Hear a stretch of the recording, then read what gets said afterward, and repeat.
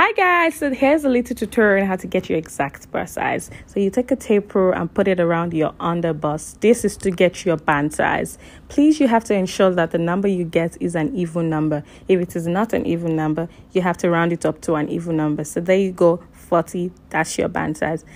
Then to get your cup size, you take the tape rule again and put it around the top of your bust. Please ensure that you're wearing a non-padded bra, and also it has to be an even number. So there you go, you have 48. Then you go ahead to subtract 40 from 48 to get your exact cup size. So if it's a 1 inch difference, you have an A cup, 2 inches, B cup, 3 inches.